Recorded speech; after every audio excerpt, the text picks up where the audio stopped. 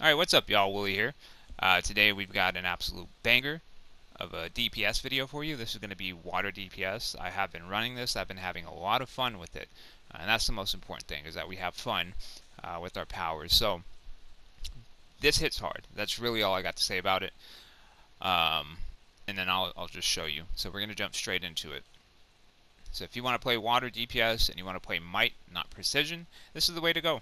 So left to right, and this is exactly how the loadout is going to run, left to right. We have Shark Frenzy, Aqua Lance, Water Spouts, Depth Charge, and then Robot Sidekick, and Dehydrate. And do not sleep on Dehydrate. This thing smacks.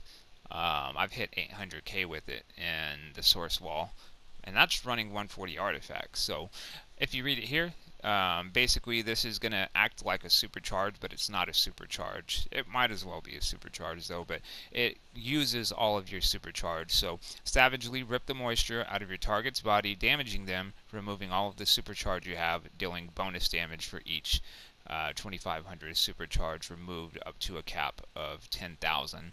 So if you let it fill up all the way, boy, let me tell you, it's the equivalent of something like Big Gun on munitions. It's phenomenal. You can run Neovenom if you want, but testing it, I just prefer to have Dehydrate on there. It's nice to see those gigantic crits sometimes. So as far as the rotation itself, you'll start with Aqua Lance, go to Shark Frenzy, Water Spouts, Depth Charge, and then you're going to do a second rotation with just Shark Frenzy, Water Spouts, Depth Charge, and then Aqua Lance should be ready by the end of the second rotation, so that you can have that as your startup again on the third rotation. So this is what it would look like. I'll just do a quick walkthrough, and I'll do it slow so that y'all can see how the rotation would run. So we would start with Aqua Lance, okay? Then we're going to go with Shark Frenzy, and we're going to go with Water Spouts, and then we're going to go with Depth Charge, okay? So one more time, Aqua Lance, Shark Frenzy, Water Spouts, Depth Charge. You got that? Alright, so let's let it reset on the 10-second parser, and then we'll start. And as always, do not forget your blast adapter and the weapon socket. I would use this ideally on the second rotation so that you make sure all your cooldowns are ready and good to go. So, like so.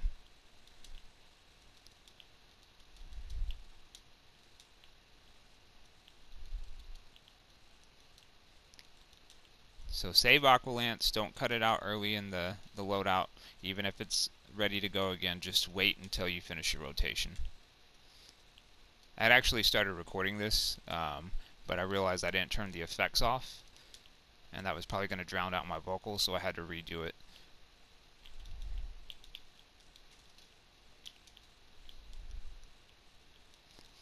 And I'm going to show you the Dehydrate here in a minute so you can see what it looks like.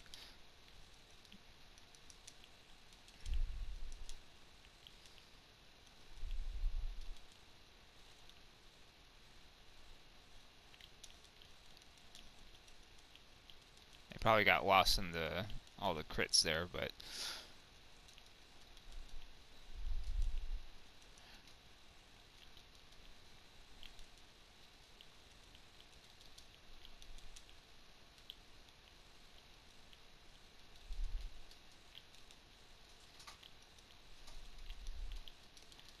alright, we're gonna go ahead and stop. The one thing I can say, as far as having played DPS for a lot of years, I've never really played water, but the one thing that I've noticed is when you DPS with your powers, if you do a lot of testing at the sparring targets, you'll notice that your damage will fluctuate a little bit. It'll start out slow, it gets high because of the escalating might, and then it will fluctuate where it comes down and goes up, comes down and goes up. I know fire does that, I think mental does that. There's quite a few powers that do it, but what I've noticed running this loadout specifically is that the damage is pretty consistent across the board once you start up and get going. Like it comes out of the gate swinging, it hits hard, and it just stays hitting hard.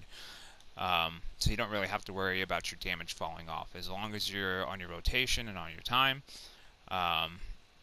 That's pretty much it. Like you are gonna be smacking with it. So that's really it. And then again, I'll put the loadout up so you can actually see one more time what it looks like. Like I said, the alternative would be running bubble.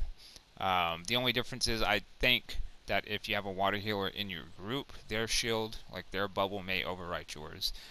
So not really the most ideal if you have a water healer in the group, but if you don't, by all means throw it on and get that extra damage, because as you can see at the bottom, where it says damage roll, it says while inside bubble, your attacks have a chance to deal extra damage. So very beneficial. The alternative would be the finisher, which is torrent.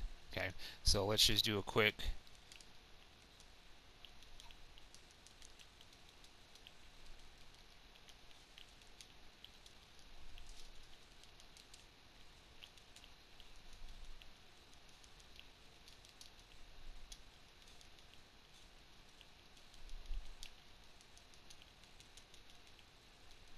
yeah, see, I don't like it.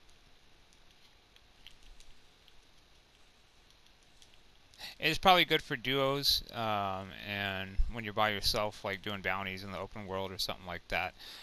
But it's not my preference. It is good for protecting yourself, though, so I would run it in a duo for sure. But yeah, look at the numbers. They're not too bad. It's pretty close to being the same as having robot sidekick on.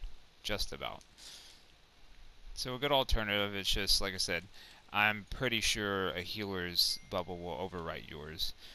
And the alternative is going to be torrent. Now keep in mind, torrent is a single target hit, so the damage will look like it drops off, but it really doesn't. Single target always comes in a little bit lower on the sparring target, but it always performs very well.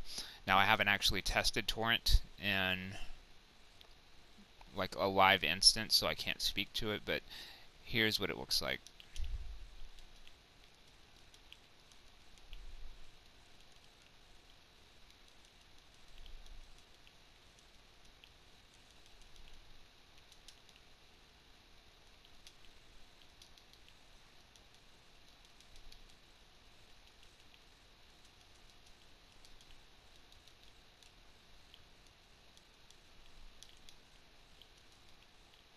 You see I messed up the rotation a bit because I'm not used to using that fifth button. I'm used to having robot sidekick there.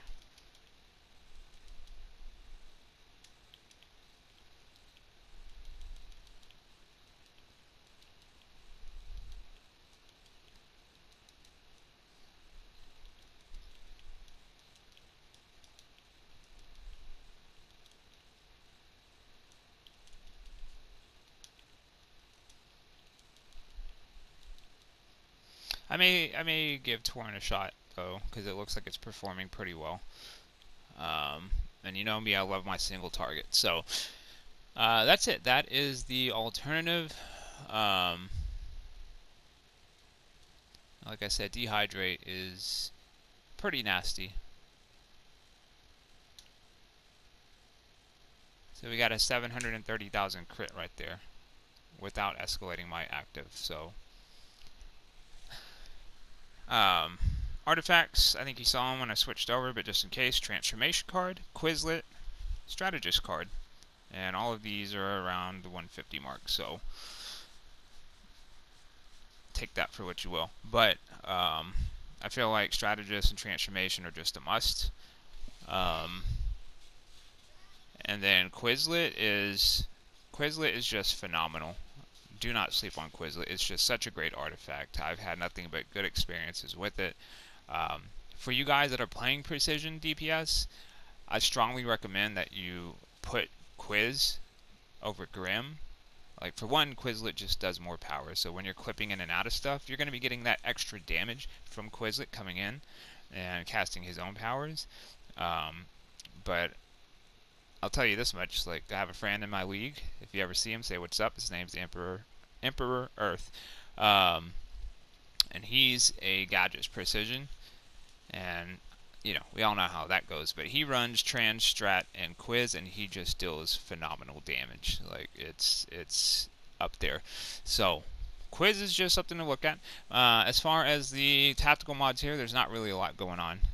Really, as far as water, it's basically just this water spouts in the legs. Of course, we're going to have tumbling master in the feet, max damage in the hands. Other than that, it's going to be water spouts, and it's not a cooldown or anything. It just heals you for a small amount, once every 12 seconds. Core strength is what I run in the chest. You can run penetrating strikes, you can run power efficiency. It is really just your preference. I'm running core strength just because I'm just testing it to see if it's any better than penetrating strikes, because you gain an additional 2% damage, whereas penetrating strikes is just ignore 2% defense and toughness. So I feel like the 2% extra damage should theoretically do overall better with consistent strikes, not necessarily on the defense, but all together, right? So that remains to be seen. But escalating light on the neck. We have bubble in the back since I am running a water healer as well. We'll do a water healing guide later. I'm still testing it. So far I'm not too fond of water healing, but it's not bad. But bubble is what I just leave in there. So if you want to put something else in there, your choice. You know, it's dealer's choice. So the head, there's really nothing in here either. I don't run high tide. I don't recommend running high tide. I feel like it's just a waste of your loadout. Yeah, if you're running Neo Venom, then you would put Neo Venom here. So again, it's a preference, whatever you prefer to run. But as far as this loadout specifically, this is what we're running. So anyways, guys, that's the loadout. These are the artifacts. Those are the numbers. Let me show you the stat points real quick. Super powered, critical attack chance, critical attack damage, might and power. Alright. Now don't expect to see the same numbers if you don't have your stuff filled out, but you're still going to perform very well if your artifacts are decent and you've got a decent amount of skill points. So that's what I got for you today, guys. I was actually really excited to bring this loadout to you because I've been wanting to play water for a long time. Just never really got around to it. I think I played it once when it came out, and I didn't stay with it long. I believe I went to electricity back then, which is another power I may do in the future. But for now, this is it, and this is what I recommend. So thank you guys for tuning in. Give me a like, give me a subscribe if you're new here. If you're not, welcome back to the channel, and I'll catch you next time. We'll be out.